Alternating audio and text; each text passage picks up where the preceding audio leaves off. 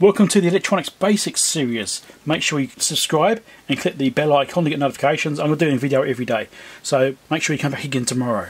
In this video I'm going to talk about outputs of devices such as ICs. I mentioned in my last video about open collector outputs. I thought I'd go in a bit more detail about that because I think it needs to be explained because it's quite an important aspect. Don't forget to click like and subscribe if you've been enjoying the video series so far, and subscribe if you're not subscribed already, and click the bell icon to get notifications. Let's say you have an IC. I'm just going to draw it as a block.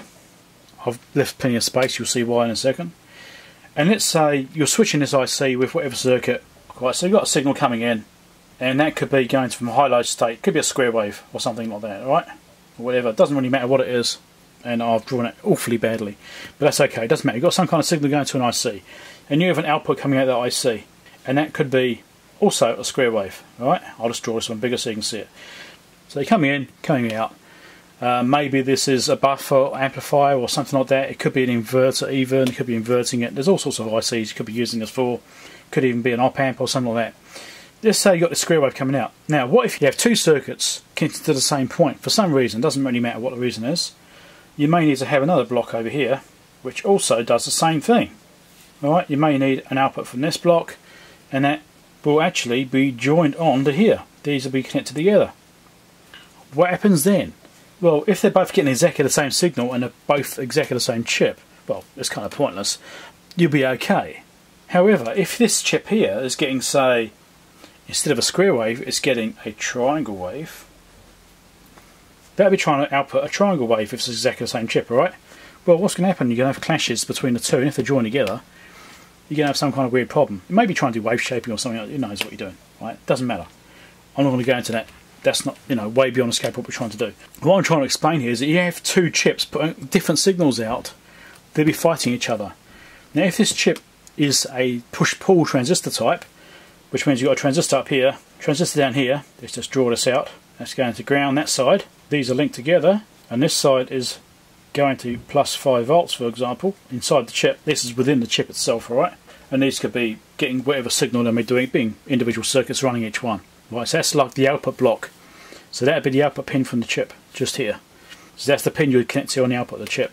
If it's a push-pull design like this, then it's either going to be negative, 0 volts, or 5 volts, or close to it. You're going to get some losses through the actual switching of the transistors, so it might be 0.3 and 4.6 or something like that. It's quite normal to see slight variations.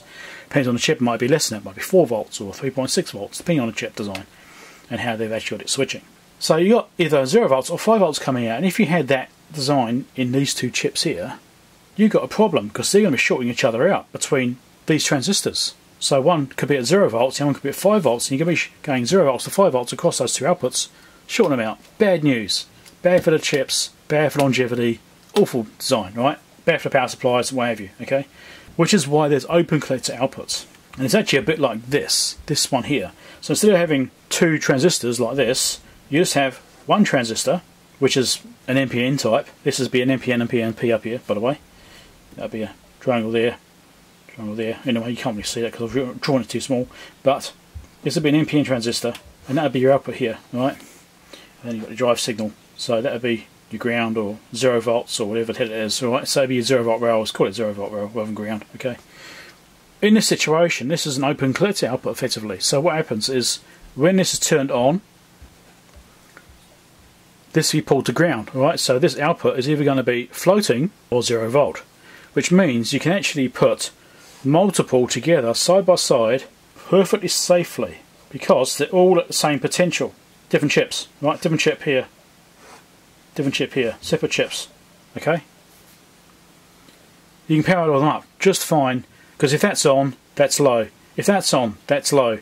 If that's off, it's floating. Doesn't matter. If that one's on and that's off, it's going to be at 0 volts.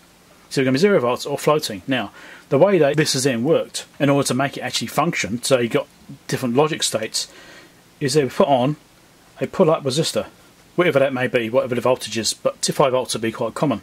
What that means is that if either of those are off, this point here would be 5 volts. If either of those are on, it would be 0 volts, which gives you the same result as that. But this means you can put multiple devices in parallel and not worry about it.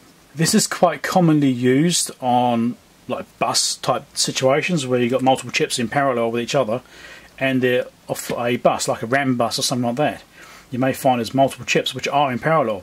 I'm not going to get into RAM buses right now, it's quite an advanced subject.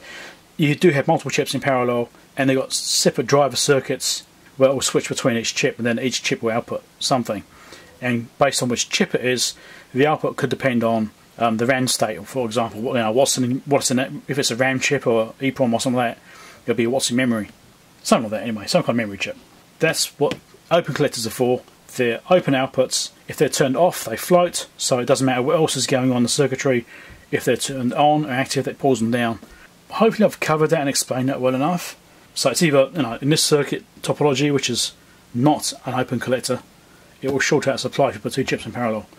If they're open collector, you can put as many chips in parallel as you like. It doesn't matter, because whichever one is on will be the one that takes control of the line. And if they're all on, it doesn't matter, because they're all doing the same potential. So I hope you found that interesting. Don't forget to subscribe and click like if you like the video series. I'll catch you tomorrow. Bye.